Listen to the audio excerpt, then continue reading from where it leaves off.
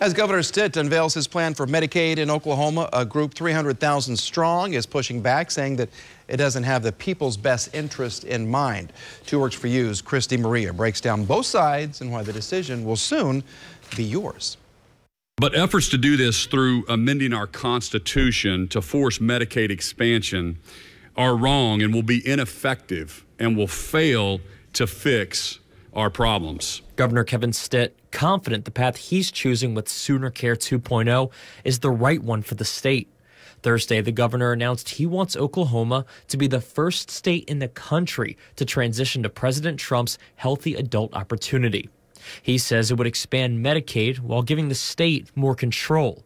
As part of SoonerCare 2.0, the governor would apply for more than $1.1 billion in additional Medicaid funds, establish work requirements on those applying for Medicaid, and use the money to improve access to care in rural Oklahoma. With flexibility, we will seek to establish moderate premiums to prepare members for the responsibility of transitioning to private health insurance coverage. The group Yes on 802 has been advocating for a different path.